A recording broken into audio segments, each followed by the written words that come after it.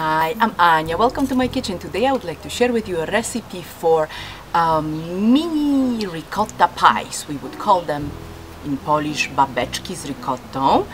And it's a perfect dish for a party. As a starter, you serve it, it looks amazing and it tastes delicious. I hope you guys are going to give it a try. And in case you decide to do that, let's have a look at the ingredients so you know what you need.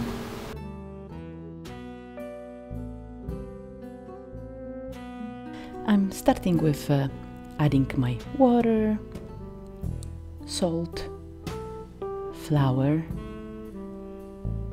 and yeast to my stand mixer, and I'm going to knead it with a dough hook attachment for around 5 minutes until the dough is nice, smooth and elastic.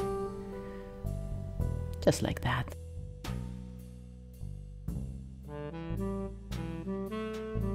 Okay, when it's ready, I'm just going to cover the bowl and set it aside until it doubles inside.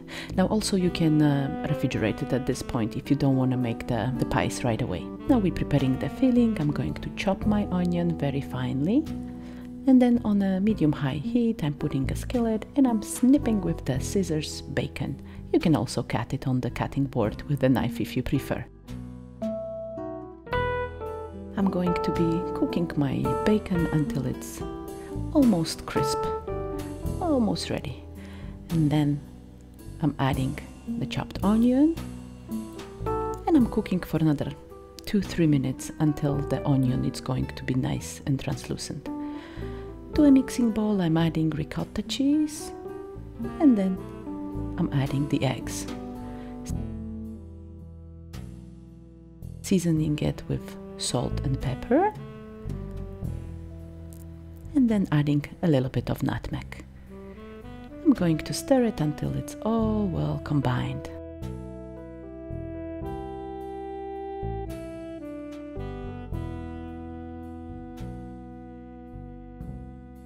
Now it's time to add the bacon and the onion, and I'm using a slotted spoon just to get rid of any excess fat.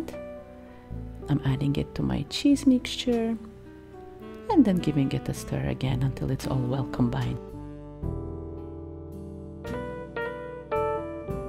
Now our filling is ready. We're going to take our muffin tin and grease it very well. And then when the dough is ready, I'm flouring my surface, transferring the dough, flattening it a little bit and rolling it really thin. Less than half a centimeter there. Then using my biggest round cookie cutter, I'm cutting circles, stretching them some more even, just like that. And then I'm dropping them into the muffin tin. And it's a little bit tricky because it shrinks, but you stretch it as much as you can. And don't worry, it's going to fall down, but it's going to puff up nicely after. We're just making like a little shell to be able to scoop inside our filling. And I'm using here a little cookie scoop to make a nice ball of the filling. Okay, we're filling all the cups. And then this goes into the oven, preheated to 180 degrees Celsius, which is 350 Fahrenheit, for 25 minutes. But check it after 20 minutes, because when it's all puffed up and golden brown, it's ready. Okay, there you could see also with the regular muffin tin how it looked like. And that's how they look when they're ready. We're going to let them sit for around 5 minutes and then we need to transfer them into a cooling rack just so the bottom doesn't get soggy.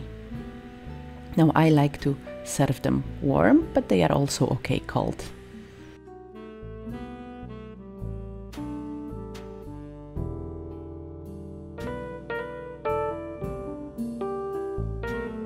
And that's it for today, guys. I hope you enjoyed the recipe.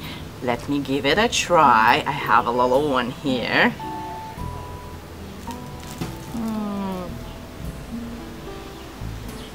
Can you hear the crunch? It is really delicious.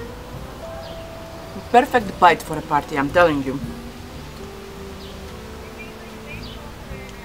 I hope you're going to give it a try. It's really worth it. Thank you so much for watching. Don't forget to subscribe if you haven't already. And I will see you next time. Bye!